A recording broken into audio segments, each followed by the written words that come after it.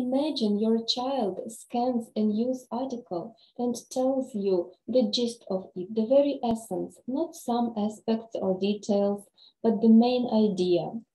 Imagine your child reads their boss's email in the future and instantly understand what their boss wants to be done, not what their boss is writing about, but what should be done. Or your child will be an independent expert and will immediately understand what their clients are writing to them about. I'm Irina, a teacher, an author, and the founder of the Smart Story Space, where children are empowered to be brave explorers, confident English language speakers, global citizens, through reading and writing stories.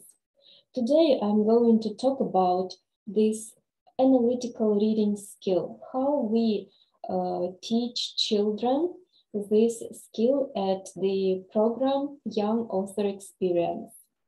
At this program, children read the first story, Nina and Eve, First Trip to the Sea, and they write their own adventure story. We start with a storyboard. We create a storyboard. It's a plan of chapters, and they briefly describe what each chapter is going to be about. But these are not the names of the chapters yet.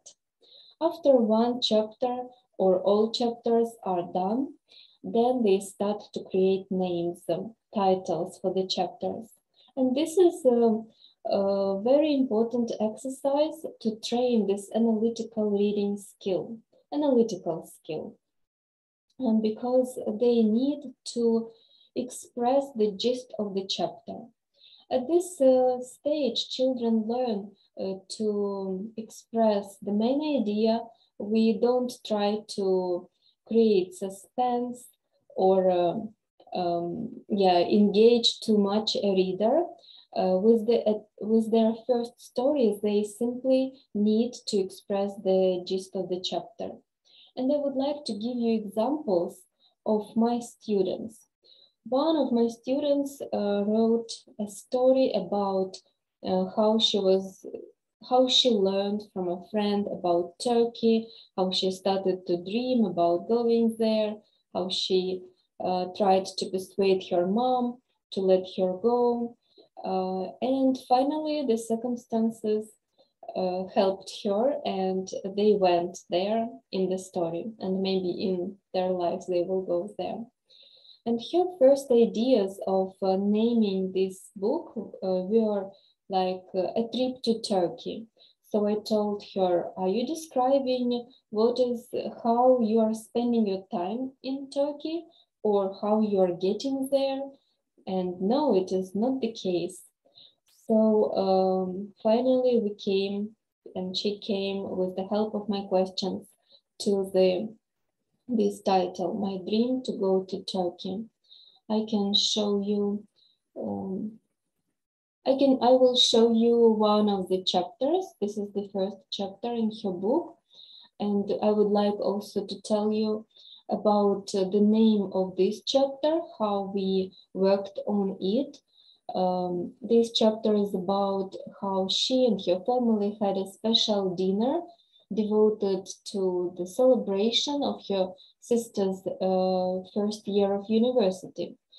But again, my student wanted to call it sushi, maybe because it is her favorite food.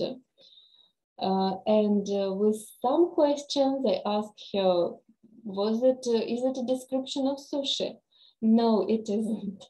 Is it only description how you eat dinner? Do you go to restaurant every week? No, we don't go. It's a special dinner.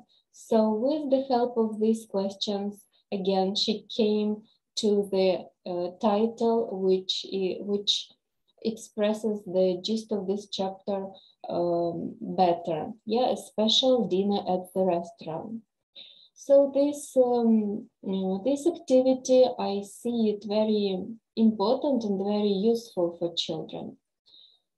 And another example, let me show you the cover of the story of another student. Look, so firstly, I don't know if you can see in the orange, it was called, she called it Bird in the Forest. Bird is her dog, and children are excited to write about their pets because they love them. And because my books are about our family dog, so it's a good example for them also to write about their pet. But let's get back to it. Firstly, she called it Bird in the Forest.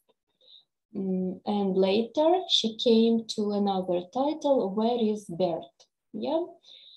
And again, in her story, she writes how Bird was lost in the forest while they were walking.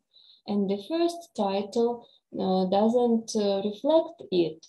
But later, yeah, now we even have this suspense, like what will happen to Bird? We can see it in the cover, but what will happen? Because we have this question and we understand that something will happen or he will be lost. So it is closer to the main idea of the story.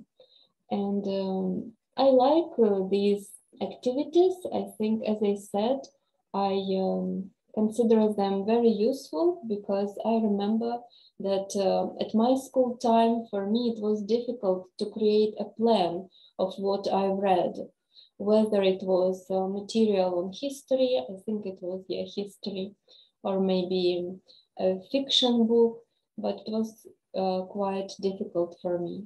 And when we start to learn it at early age, it becomes more and more,